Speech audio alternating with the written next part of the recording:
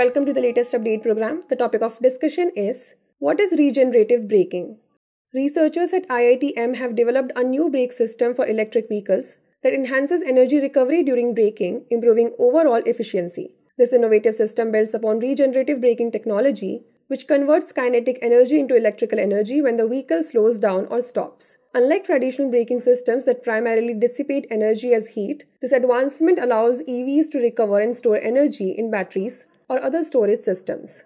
Let's now discuss how it works. When the vehicle brakes, the electric motor reverses its role, acting as a generator. This process sends energy back to the vehicle's battery for storage or immediate use, reducing energy wastage and extending the vehicle's range. However, regenerative braking alone may not bring the vehicle to a complete stop and often needs to be supplemented by conventional braking systems. It's particularly effective in urban stop-start traffic scenarios where it can significantly improve overall energy efficiency. Recovered kinetic energy can also be fed to a pump that compresses air, which can be useful to start internal combustion engines.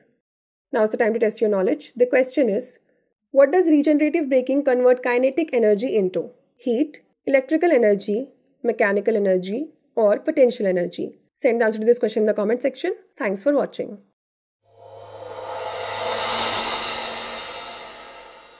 For more informative content, like, share and subscribe. And do not forget to press the bell icon to get the notifications.